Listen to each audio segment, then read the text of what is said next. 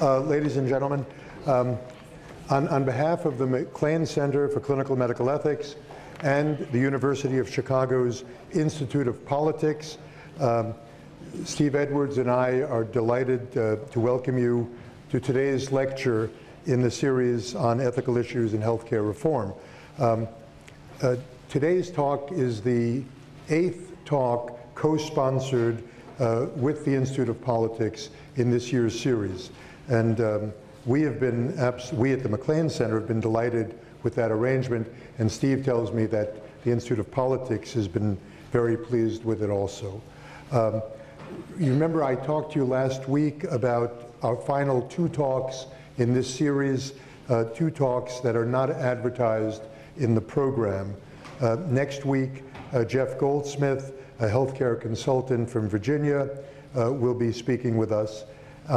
And then the following week, at the invitation of the Institute of Politics, Zeke Emanuel will be coming to campus on June 3rd. And that meeting will be at 5 o'clock in the afternoon at the Quad Club. I'm sorry, the meeting on June 3rd will be at 6 o'clock in the afternoon at the Quad Club. We understand that tickets for this event are very tight. The Quad Club is a relatively small venue. But if you want to get your name on the list of people waiting for tickets, it would be good to sign up now. Now let me turn to our speaker today, Neera Tanden. Ms. Tanden is the president of the Center for American Progress, a think tank in Washington dedicated to improving the lives of Americans through progressive ideas and actions. Ms. Tanden previously was senior advisor for health reform at DHHS, where she advised Secretary Sebelius and worked on President Obama's health reform team to develop and then to pass the Affordable Care Act. Before that, Ms. Tanden was the director of domestic policy for the Obama-Biden campaign. She had served as policy director for the 2008 Hillary Clinton presidential campaign and was associate director for domestic policy and a senior advisor to Mrs. Clinton during the Clinton administration. Ms. Tanden was recently recognized by Fortune magazine as, quote, one of the most powerful women in politics. Today, Ms. Tanden will speak to us on healthcare reform moving forward, policy changes, and cost containment strategies. Please join me in welcoming Neera Tanden. Thank you. Thanks, everybody. Thank you so much, Dr. Stiegler. I'm honored to be here. And I've done a few healthcare talks in my time, so I always find the most interesting part of the time is the Q&A and discussion. So I'm going to talk for a little bit, probably about half an hour, about the changes in the healthcare system, what we were trying to accomplish, what we've seen so far. Some of this I know will be familiar, but hopefully some of it will be fresh. But I really want to hear from you and get questions and answer any questions about the Affordable Care Act, because oddly enough, almost 5 years after passage, 4 years after passage, there are still a lot of questions. I was on the President's healthcare team, so I did help write the legislation, and before that I served on President Obama's general election campaign and did a lot of work defending the law, or defending the president's plan in the general election. And then before that, had worked for Hillary on her campaign. And I do think it was vital that we had a 2-year debate on healthcare in the presidential campaign to get to a point where we could actually pass the law when the president became president. So this is a representation of our healthcare system before the Affordable Care Act. I don't think you can read the type. I can't really even read the type, but it is to denote that it has been a relatively complicated system, and it really denotes the kind of challenge with reforming the healthcare system. I now have the privilege of working on all kinds of policy issues: energy policy, financial regulatory reform, education policy. And I can say one of the big challenges in healthcare is to reform a relatively complicated system. You have to do it in on a comprehensive way, because when you do one specific thing, it can have consequences on other elements of the healthcare system. And so that's why that's been a challenge for healthcare policymaking over the last several decades, and one of the reasons why there was a lot of pent-up push for transformation of the healthcare system. Obviously, it's a big thing to take on because the healthcare aspect of our GDP is almost 20%. We stand out from other countries in this way. We spend a lot more on healthcare, and I'll come back to this later. We spend more and get fewer results, but it is a big piece of business.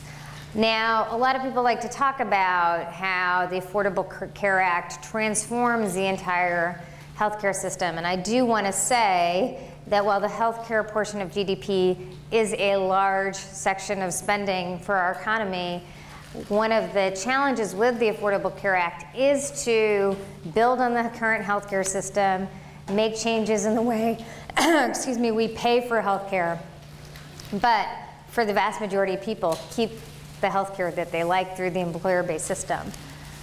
So the goals of the Affordable Care Act, as the President talked about actually way back in the general election, where it was to provide more access to health insurance. Actually getting more and more people covered was a huge part of the thing we were doing.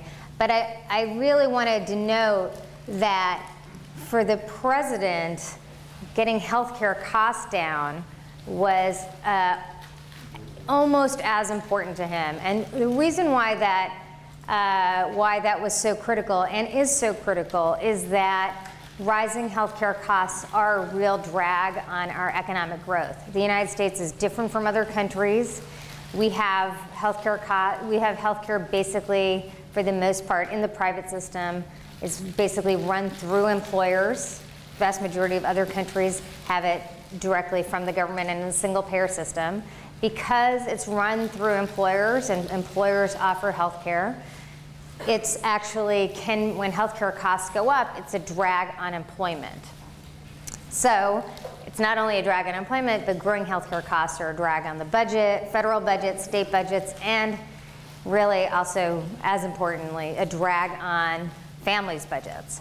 And we had unsustainable growth. From 2000 to about 2008, premiums in the United States doubled.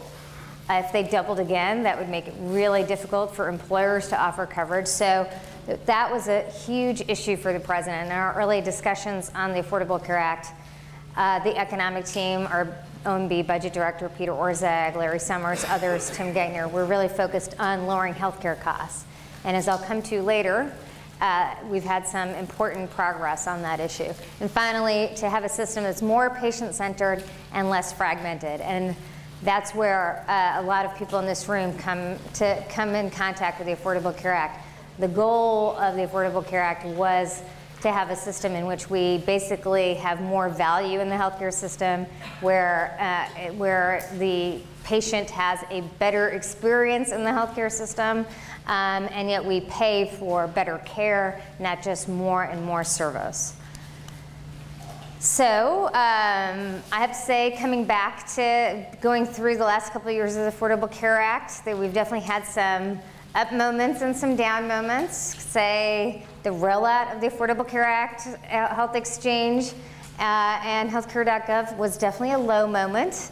But I'm pleased to talk about these numbers, which is really how the Affordable Care Act has benefited people. And the fact that we have 8 million signups through the state and federal exchanges, 3 million young adults covered under their parents' plan, which has been happening over the last several years, not just this year. 4.8 million low-income adults covered through Medicaid, 10 million, close to 10 million previously uninsured individuals now covered, and 12 million predicted by CBO this year. The 8 million, these are real people who have tangible benefits from the Affordable Care Act. And going through the politics of this, and I don't expect the politics around the Affordable Care Act to ever entirely end, but the fact that we actually have real people benefiting, people who are working, people who, but for the Affordable Care Act, would face medical bankruptcies, a whole host of other challenges if they didn't have health insurance. I think this kind of made the whole experience worth it for policymakers who've been working on this for so long. Just to specify a little bit more, we know that we are actually making real dents in the uninsured. We have the largest drop in the rate of uninsurance according to the Gallup poll in the first quarter of 2001. And these just go through the numbers again of uninsured non-elderly adults and what we expect to happen over the next several years. This is really to say that we've met some important targets. CBO had estimated that we'd have 7 million this year. We surpassed it by getting to 8 million, but there's a lot of work that still needs to be done to get more and more people covered. And the true benefits of the Affordable Care Act will really be operationalized when almost everyone is in the insurance system, and then we are taking away from some of the rising costs that we have from so many people still going to emergency rooms, et cetera. We'll have a more rationalized system if people have coverage and can regularly see a doctor, and some of the benefits of preventive care will really kick in. But again, the goal of the Affordable Care Act wasn't just to get more people covered, it was to have higher quality of care as well. And these are important elements that people that have got lost in a lot of the headlines, but we've made some real progress on improving the quality of care. Important for hospitals, we've had really big challenges in the United States around high hospital readmission rates, and those numbers are coming down. And we've had particular benefits from lowered infection rates. This was a big push in the Affordable Care Act. Some people thought it was pretty prescriptive to essentially create a system by which hospitals would be held accountable for high readmission rates. And it does seem to be working to create real incentives for hospitals to lower their readmission rates. And of course, when we do that, we save money. $3 billion have been saved on reduced hospital-acquired conditions so far. The final area and I'll spend probably the most time on this because this is the area that the Center for American Progress spends the most time on, is reducing healthcare costs. The United States spends a lot of money in healthcare. 18% of GDP translates to almost $3 trillion, which translates to $8,000 per person. And we stand out across the world in spending so much money on healthcare. As you can see, we spend 50% more than the next most expensive country, and our outcomes really aren't so fantastic when it comes to those issues. As you know, we have lower life expectancy writ large. We obviously have I do want to say, being at the University of Chicago, we have amongst the best care in the world. We still do attract people from around the world to use our healthcare system. But when you look at our metadata, if you look at our averages across the country, and you look at both how the wealthy and the poor are treated and average them, we have lower life expectancy. We have higher child mortality, higher maternal mortality than other countries do for the amount of money we spend. This just gives you an example of how states are allocating money and why the challenge of higher healthcare costs is one that can really translate to state budgets. Medicaid expenditures have been going up, while other things have been going down because healthcare is consuming more and more of the budget. And again, this is one of the reasons why the president took on healthcare. I get asked this all the time. Why did the president decide to do healthcare in the beginning of his term? There's so many other easy things to do. And I would say that, honestly, I had the experience of working for, as was said in my bio, I worked for Hillary Clinton in the primary. I came over to work for then Senator Obama, would-be President Obama in the general election. And my second day there, we had a meeting about the issues that were going to come up in the election, the general election. And a lot of his advisors had said, maybe we shouldn't move on health care. It was a really important issue for Democratic voters, not as important issue maybe in the general election. McCain will attack us a lot. But the president was really forceful. Senator Obama was really forceful. He said, if I win, I want to pass healthcare reform, because we haven't done that. It's a huge issue. We talked about it for a year in the campaign. I made a promise I would do it, and I want to keep that promise. And if I keep that promise, I'm going to have to campaign on it. So he spent a lot of time talking about healthcare in the general election, and he wanted to do it because costs had been rising for a long time and no one was paying attention in Washington, and it was eating more and more of the budget, and it would just not be sustainable. And it is a tragedy that we spend so much and had such a high uninsurance rate in the country. And both of those forces together, I think, were central reasons for him. Now, we do have some very good news on lowered healthcare costs. Healthcare is going down. We've had the lowest rate of growth in healthcare costs in the last couple of years ever recorded in history. I mean, they've only been recording it for 50 years, but in our time, you see dramatic slowdown. Now, I want to be clear that there's a variety of factors there.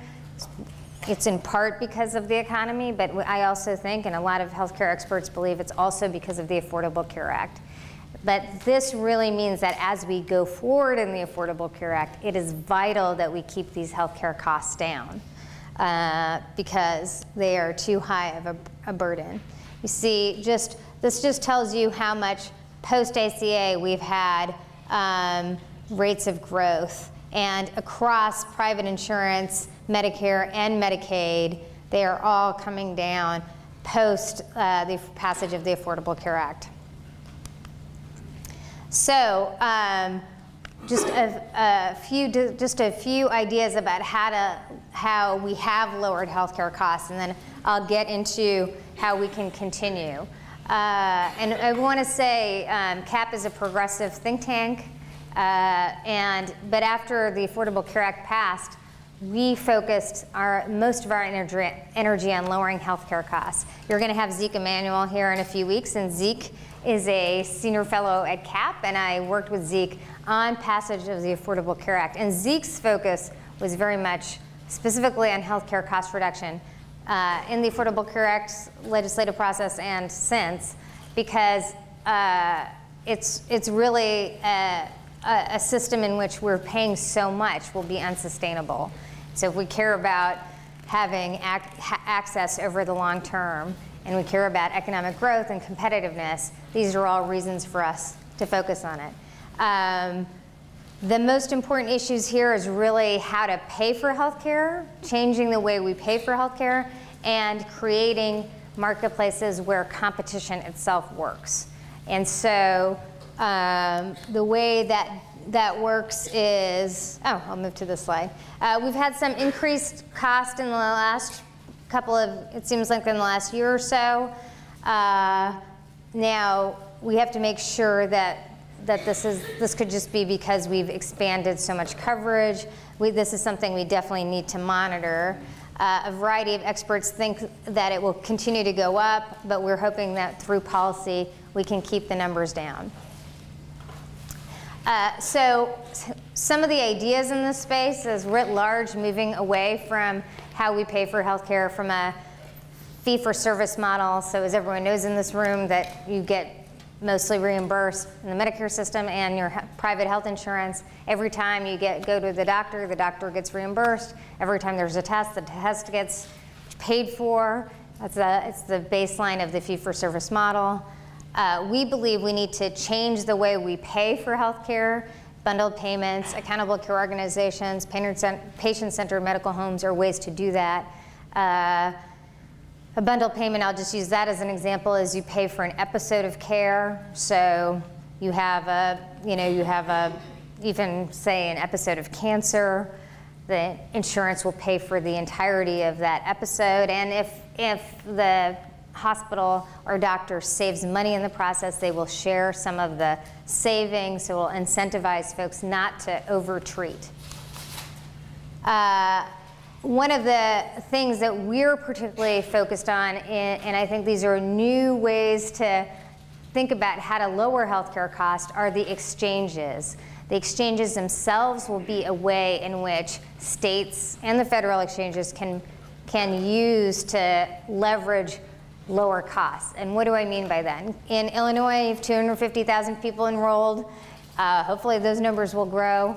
That is a pretty big market. And so if the insurance exchanges use that pool of people, the exchange itself, to negotiate lower prices, that will also create incentives for private insurers to use those to follow along to lower prices as well. We hope we'll get more price transparency, that the exchanges will push for price transparency, and then tiered networks.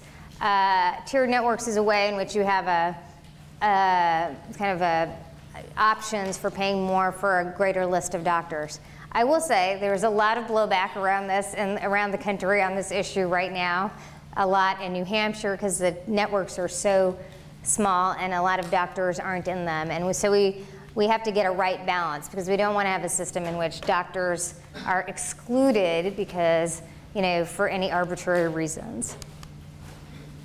As we go forward, we've put forward a few ideas to lower healthcare costs. Comparative effectiveness research was part of the Affordable Care Act. It hasn't been working very effectively, and the comparative effectiveness research really is a means by which we learn what is more, between two drugs, which one's more effective. Between a drug or a surgery, which one is more effective. And we don't have a very good means right now of understanding that, because there are not very many incentives in the system for people to figure out what's the lowest cost with the highest value effect. And so there was something set up called the Patient-Centered Outcomes Research Institute. Something rolls right off the tongue, PCORI. That's the beauty of healthcare. There's so many acronyms that it's hard to keep track. And that's something that so far hasn't been working very effectively, but CAP and others are really pushing to make it more effective.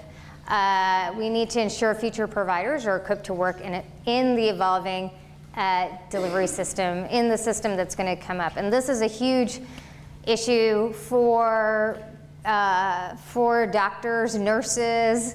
The healthcare system needs to transform itself. It needs to move from this old model to a new model.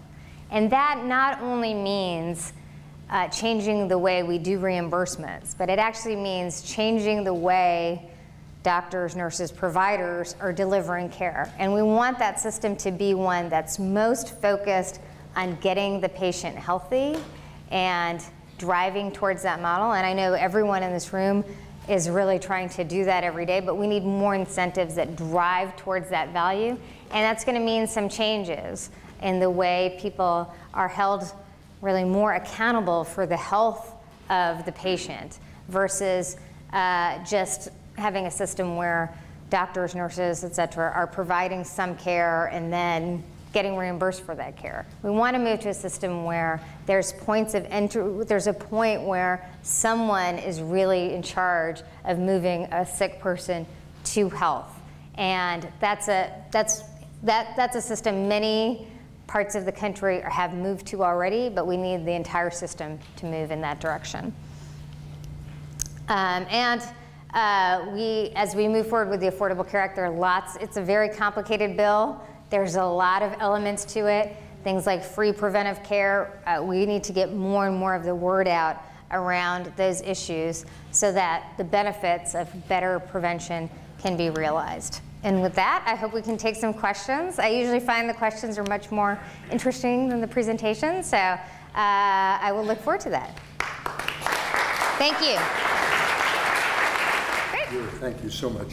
I'll start with the first question, and that is, as you were working on the campaign and deciding that healthcare reform would be one of the priorities, and early in the administrative program, did you anticipate this amount of political problems going forward?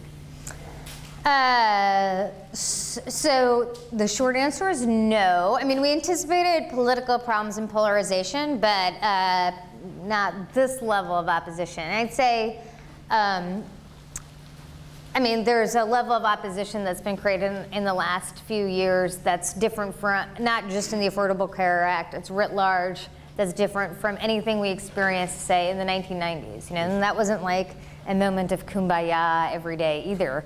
But as I would tell, I mean, I would tell my Clinton alumni friends, it's much tougher in Washington than it was back then. So, I mean, the evolution of what really actually happened is that we were going through the legislative process really early on, and in fact, in March of 2009, the president had a White House summit on healthcare in which, you know, Mitch McConnell came to the White House. It was bipartisan House and Senate leadership, and you know, they were talking about the cost being too high and not wanting a single payer option, a public option, sorry, but it wasn't. There was not a debate about whether we'd pass a bill. There was a debate about what kind of bill we'd pass.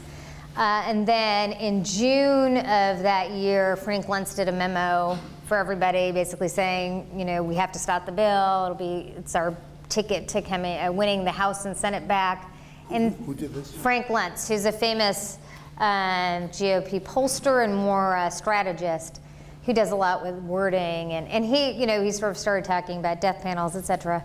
And that's when it really polarized. You know, to me, it's kind of an extraordinary moment. The extraordinary moment has really come, though, in the passage of the bill, because, you know, throughout our history, once a bill gets passed, people work to make it better, and there are definitely ways to make it better, or to tweak it. But the whole tragedy of the Medicaid system, where we now have a system that in many states, you know, there's kind of this gaping hole, and if you're middle class or lower middle class, you have coverage. But if you're below that number, you don't have any coverage unless you're in Medicaid. So, you know, sort of the most deserving, which is lower income working poor folks, not getting Medicaid coverage because the governor hates Obamacare, even though it's huge reimbursement to the state. That, I think, is kind of unprecedented level of, you know, almost vitriol, versus, you know, any level of obstruction. And I can honestly say no one anticipated that level. Thank you very much for allowing so much time for questions. I appreciate it. Sure. I wanted to ask first, when Dr. Siegler introduced you, he described the Center for American Progress as an institution that works to find progressive solutions to help Americans. And I wonder how, as a representative of that institution, that organization, you can be supporting an act that is very non-progressive, let me say. It seems, again, let me just talk about one dimension on which I think is very non-progressive, this act that was created by the insurance industry for the benefit of the insurance industry. If you have a... Ask the question, please. Please.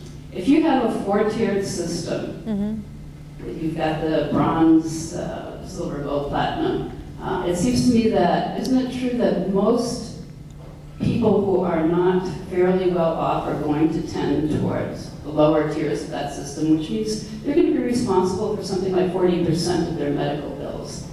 That is more than enough, isn't it, to put people into bankruptcy? So how do you see this as progressive? Why aren't you instead supporting a single payer system? So I think I would say to you that we've worked on healthcare for 70 years, 80 years. We haven't had a single payer system.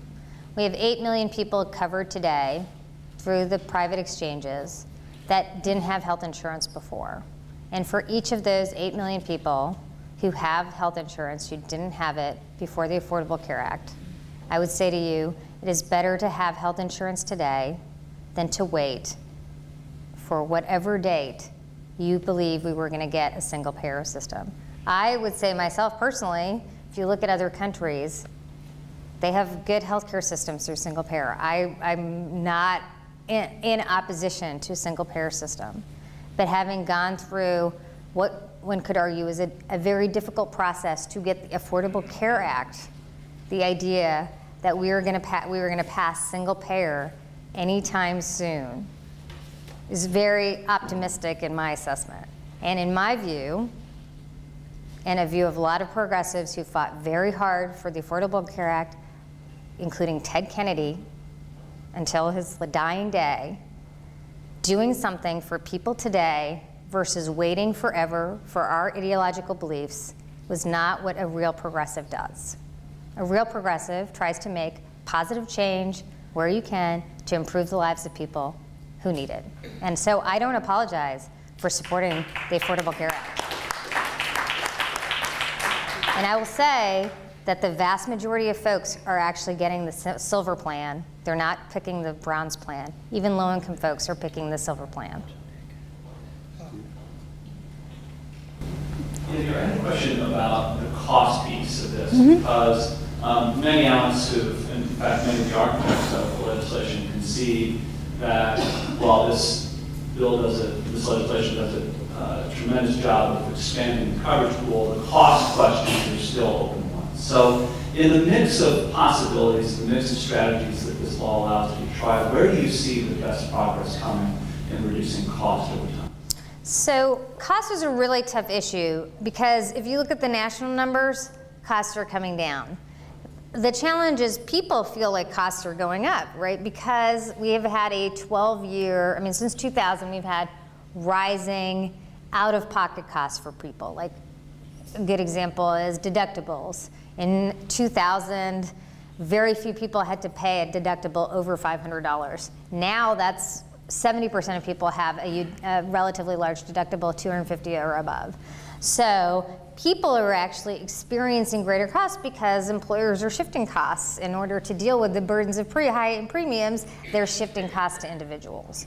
So the cost issue is front and center in a lot of people's minds. And to me, I think, you know, there's really two areas of opportunity. One is moving, I'm a big fan of bundled payments.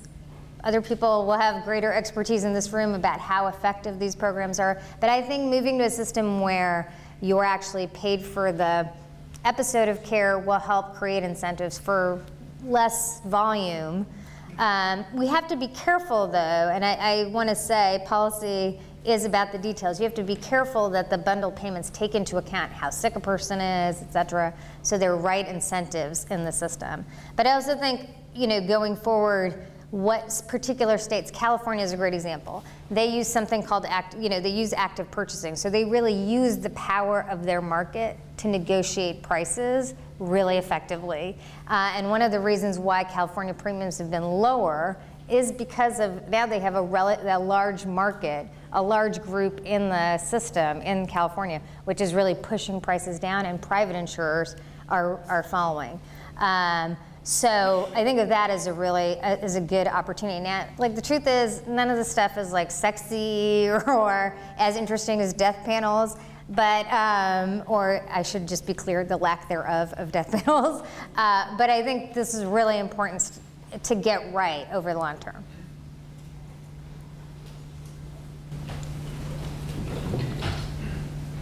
Thanks for being here today. I certainly applaud the move away from fee-for-service. Right now, you're on more the patient side of things. You're also seeing kind of on the fringes some startups around cost transparency and some insurance plans going towards more high-deductible plans. How would you see maybe the success of that kind of side of the industry, and what would you do from a policy perspective maybe to encourage that?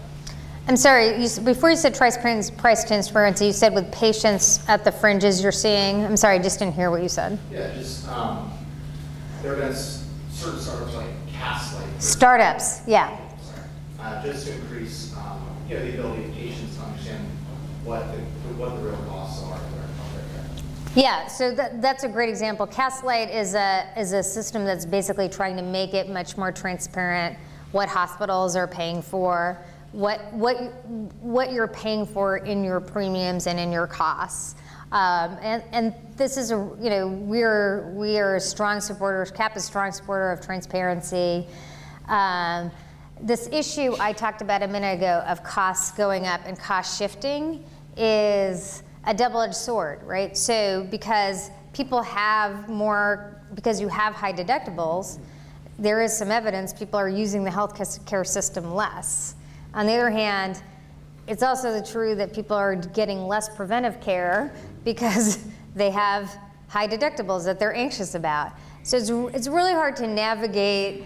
I think when you have like $1,000 or $2,000 or $3,000 deductible, that's a lot of cost. And I agree in the Affordable Care Act, we want to move in a system where there's some skin in the game, but people aren't so burdened that they're not using the insurance that they have, right? So it shouldn't just be catastrophic. It shouldn't really just be catastrophic health insurance. You should get help. You should get some help for when you use health insurance regularly. So I think there's a variety of issues.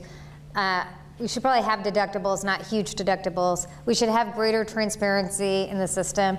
There's a lot of fighting about that. I mean, hospitals right now still have a lot of uncompensated care. So their argument for some of the costs, some of the difficulty with transparency is that they have to cost shift to take care of that, and it's unfair to burden them with that.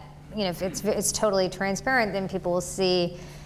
People will think I'm getting really burdened, but it is you're getting benefits from your experience with the healthcare system. So these are important issues where we push a lot on transparency, and I think we are getting more and more and more of it. And hopefully, with the advance of technology, you'll see much more use in the coming years. You mentioned the difficult public perception experience with that sort of perception over time. And I'm happy to talk about that all day. So I'm curious about sort of a related question, which is what your, I guess, political advice and forecast is for those who think about these sort of really challenging issues of cost effectiveness. So, I think of healthcare cost issues as really such a tragedy from the polarization. Because if you actually think about for most of from like the late 90s to through the 2000s, it was kind of moderate and conservative health economists who really focused on issues like getting more efficiencies in the healthcare system and lowering healthcare costs. I mean, they're well known. Mark McClellan is one of them. But there was a whole range of like good, substantive, serious thinkers, and they did a lot of work in the Senate. And the truth is that comparative effectiveness research was something that was very bipartisan. In fact, probably more conservatives supported comparative effectiveness research than progressives really, and issues of it's been a lot of progressives in the past who've raised concerns about high deductibles and things like that. I remember, I was on President Obama's transition, and Mike Enzi, who was then ranking in the Help Committee, we looked at everyone's record. He was a huge supporter of comparative effectiveness research. And then when we went through the process, there was a political argument made that you could translate healthcare cost reduction to rationing, right? Healthcare rationing. And the truth of it was, so like all these people who'd been really concerned about healthcare cost reductions in like a minute ago started hitting us on rationing healthcare through the precise means they had championed a year ago, a year previously. And I believe consistency can be the hobgoblin of little minds, but that was like a little much. So, I think that, my experience with the Affordable Care Act, which is, I still have the scars to show. I went through it, and, my PTSD from the experience ended just about a month ago. But, is that you really, at the end of the day, you kind of have to do the right thing. And because you're gonna have, the truth is you're gonna have to live with the law, right? We're gonna live with this law. And you can't, like people ask me all the time about why Obama did it, and no one was thinking, Susan was there too at the time, but I certainly wasn't going through this experience thinking this was gonna help us politically. The president did it because he thought it was the right thing to do. And believe me, he had a ton of advisors all throughout, really kind of willing to do something else instead of healthcare. And so it's, this is a cynical age, and people think the worst about politicians. But the Affordable Care Act was an experience where it was, the president really was trying to do the right thing and thought it was like the right thing to do for the country. And members of Congress, some of them were kind of lame, I will admit, but most of them, we were going in there and telling them they wanted to know what the bill would do, and they basically wanted to do the right thing. And, there was all these sideshows, but the vast majority of the interactions on that bill were about how it would work and what it would do for people. And, we have a challenge in a media environment where it's much easier for reporters to report on a Cornhusker deal that's actually not in the legislation itself versus reporting on, what an exchange is, which is the heart of the legislation. We're not going to change that game. You have to just live in the game that you're in. But at the end of the day, I honestly think people were trying to do a very difficult thing to reorient a significant change at a time where people have deep skepticism about government and its ability to act. And we faced a lot of headwinds, but the goal was really to fix this problem that we are unlike almost any other country in our inability to fix it in the 21st century until today. I'd love to have you say a little bit more from an insider's point of view about the death panels. Yes. I ask that because this series next year, for those of you who might be around and interested in coming, will be on end-of-life care. And the MacLean Center, I hope with the involvement of Institute of Politics, will be supporting again, as this year, about 25 or so talks on Wednesdays on end-of-life care. I mentioned that to Neera on our way into the lecture today, and asked her if she would say something from an inside perspective about the death panel problem. So, on end-of-life care, it's obviously a huge issue in the healthcare system. A lot of costs at the last couple of months of life. I think it's like 30% of costs at the last 3 months, and even higher in the last 6 months. So from kind of policy perspective, people are relatively interested in dealing with how to deal with that challenge. We had something in the law, in the House version of the bill, which I will literally describe it. It is if a doctor tells you about alternative end-of-life issues and not prescribing anything, just tells you about them, hospice care, other things. Just the availability of alternative end-of-life options for you. That doctor would get reimbursed for telling you that in the Medicare program. And that is what became the death panel craze, right? That was literally what Sarah Palin was saying was going to create death panels. Now, honestly, I think she did get confused between comparative effectiveness research, which is a whole other attack, and this one, but I remember it so vividly. It was like the crazy wingnut blogs had it on a Thursday, and by Wednesday of the next week, it was in a Robert Pear story in the New York Times. And you know, he protected himself by saying there is an accusation, but once you have it listed as there is an accusation in the New York Times, there's like full sanction for going whole hog on it. So, you know, this is again, I probably could spend every topic I discuss going after the media, but I don't want to do that. This is a huge challenge in a he said, she said world of media coverage. Because I mean, literally, I say death panel and someone else says not death panel. And then, like, what do you have in your mind? A death panel, right? Or if I said, you know, like, murderer, and you said, no, I'm not a murderer. What do you have in mind? I'm a murderer, right? So, I mean, in any complicated public policy issue, it's really easy. And, you know, I'm not saying only one side does that, you know, kind of attacks the motives of the other side or makes crazy accusations. But it is, I mean, one of the hardest things about the Affordable Care Act is it's a complicated policy, as demonstrated by my wonky talk about it. It's not easy to describe or communicate. And what was kind of the most disheartening thing to me about it was we went through this full year of a legislative process. And and you know, there's coverage of elements of it almost every day in the press. And then if you did public polling or public research or research on people's understanding of the Affordable Care Act, everyone could understand, like almost everyone had heard about it, like the Cornhusker deal, which was actually not in the final bill and was admittedly a completely stupid thing.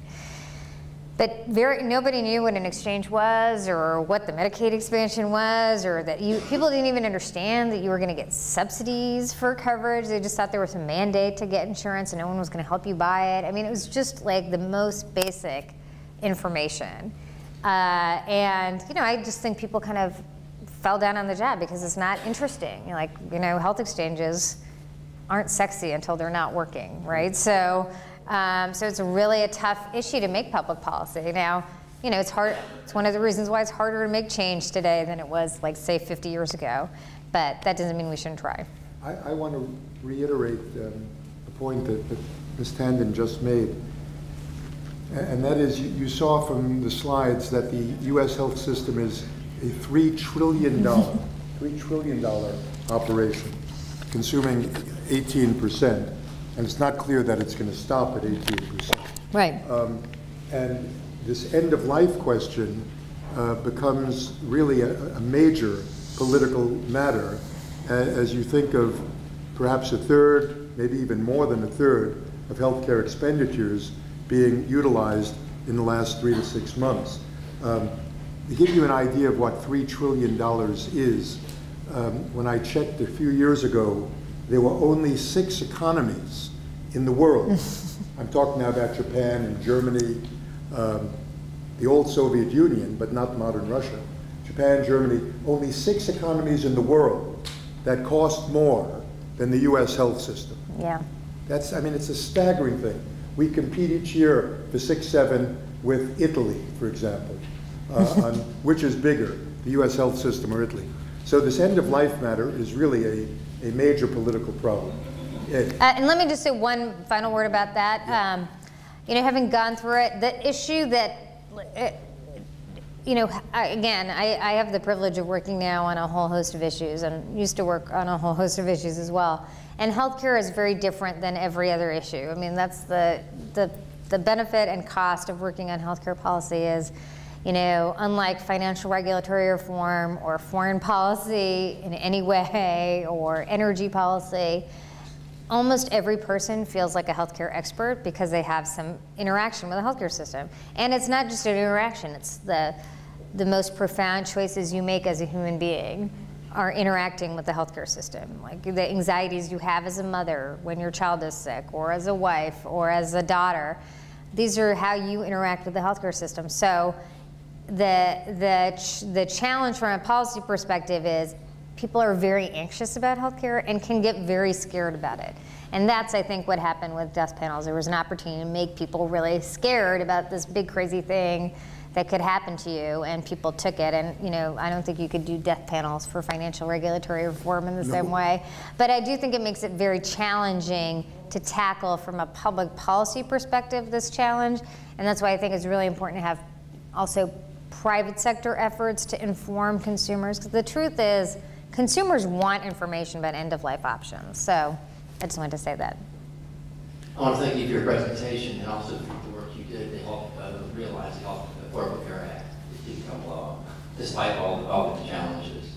I live and work in Kentucky. Kentucky is a success story. Yeah, fantastic. Affordable Care Act. We reduced uninsured in Kentucky and beginning to make a real inroads in eastern Kentucky by 40%. I know. That's a staggering number, and I think it's a testament to the courage of the Democratic government in a sea of red states to support it. Last night, Allison Lundergan Grimes, who's challenging Mitch McConnell this fall for the U.S. Senate seat, gave a fiery, very well articulated post-election victory speech. And she articulated all her political positions in which Mr. McConnell is quite vulnerable. And she's got a real shot at winning. She didn't say a word about the Affordable Care Act success story in Kentucky. My question to you is, why are not Democrats in states like Kentucky running on Affordable Care Act? And my second question is, if your old boss runs for president, will she run on Affordable Care Act? You know, I have to say, you know, you guys are really slowing down on the jab here, because usually that's my first question. And it usually comes not in if she runs, will she run on the Affordable Care Act, but just is she running? Yes. So I appreciate the healthcare related entree into that. You know, we actually had President Clinton at CAP last week. We have an annual gala, which we were very honored to have him speak at. And at that gala, he made the point that, you know, Democrats, wherever they are, should run on the Affordable Care Act benefits. And, you know, I have worked in policy and I have worked in campaigns, and my view of this is that people smell fear. And when you refuse to talk about something that everyone sees and knows in the room is there, people can sense that they'll just think it's a terrible thing, and they'll think it's a worse thing than if you had bothered to defend it. Now, there's been, I think there was a research that came out last week that shows that there's been $400 million spent on the Affordable Care Act, 90% of it negative, only 10% of it positive. So, you know, it has a negative aura in states that have done a great job. And I have to single out Steve Beshear, governor of Kentucky, who has done a phenomenal job. Jerry Brown has done a phenomenal job, but Steve Beshear has been in a sea of red. Senator Beebe has done a great job in Arkansas as well, but Kentucky's numbers are really a model for the nation. I mean, they've literally halved their uninsurance rate, which is quite an amazing success. And, you know, I'm not advising Allison Lundergan Grimes. I do hope she wins, but I'm not. I'm still to C3. But she, you know, I would take a different course. And you know, talk about I think it's not a problem to talk about the benefits to the law and things that need to be fixed going forward. And healthcare costs are an area that I think everyone sees as something that needs to be fixed. But I agree with President Clinton on this one. So I hear you. And on Hillary on healthcare, I will just note that the law did have an individual mandate, like she said in her plan in 2007. But I've now gotten over that primary. You know, she's a huge champion of healthcare, and I actually expect her to talk about the Affordable Care Act, things that should be fixed going forward to make it better. But that, you know, this is a huge achievement that this country hasn't been able to do. And she, you know, she worked her heart out and failed and recognized every day how important it was to have success. So I imagine that's what she'll be doing if she runs.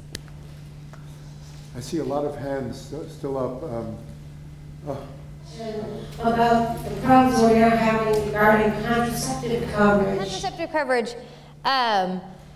I mean, what's happened with contraceptive coverage is that the Affordable Care Act had preventive benefits specified that there would be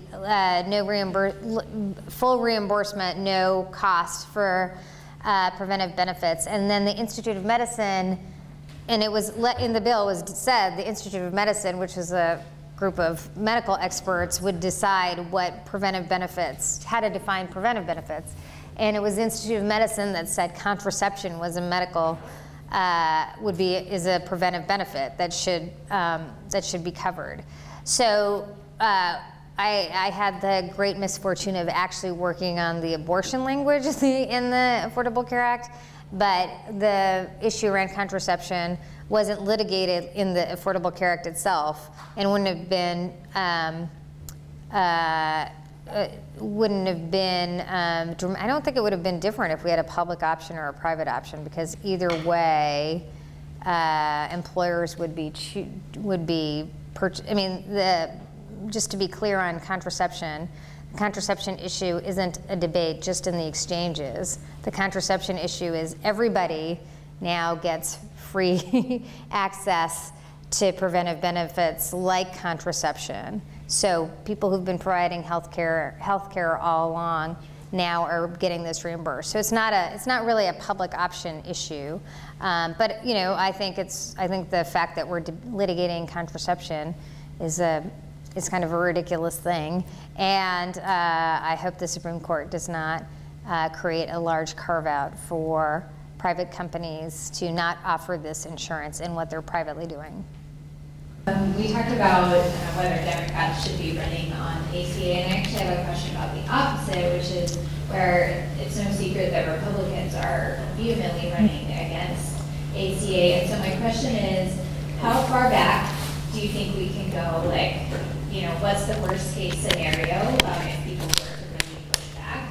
And the converse of that, what do you think is the strongest next step that we can do to maybe address some of the concerns on that side so that we can keep moving forward? I'm always an optimist, so the last we got 8 million people covered in the last 2 weeks. It's like the first time since the Republicans took over the House, there hasn't been a hearing on health care or some kind of investigation of health care. And the truth is that they are having a little bit of difficulty now describing, there is more pressure on Republicans to say what they would do to replace it. Scott Brown just was in New Hampshire and said he wanted to repeal it, and then also said fixes he wanted, and they asked him, well, do you want to repeal it or fix it? And he got all confused. I won't say anything about Scott Brown. So I think the most important thing for the law to do is to succeed and to keep covering people, because it will be harder and harder for people to undo it. And I think it'll be my view at this point is it will be near impossible for Republicans to take away. Let's say they magically win the president. It's not magically, it's possible. They could win the presidency, take the House and Senate. They would, at that point we should be at 15, 16, 17 million people covered through the exchange. You would have to, they would have to come up with an alternative. And what I said at the beginning is the truth about healthcare. It's really hard to come up with just a fix here and a fix there. The reason why they haven't been able to come up with an alternative to just fix the things they think are egregious is that usually drives costs up or drops coverage from the employer-based system or does something else. A great example is there's been all this complaint about the Affordable Care Act and the 40-hour work week, and whether employers are dropping to part-time care because of the restrictions on the Affordable Care Act around having to be full-time and what that means. And the Republicans put forward a bill to fix just that problem, and it had $18 billion of costs and would have dropped 1 million people out of their employer-based health insurance system by doing that. So, it's not an easy thing. And one of the reasons why they haven't put forward a replacement, I think, is because it's difficult to do. And I think, so just getting more and more people covered, I hope, means that we'll be able to do it. I love that first slide you showed, which was the pre-system. Right. Before the Affordable Care Act. Yeah, it wasn't so clean and then back then. Nobody could read it, but it was very complicated. Way in the back, yes. Thank you for coming to because I think it's great to learn about the ACA and kind of what it has to offer.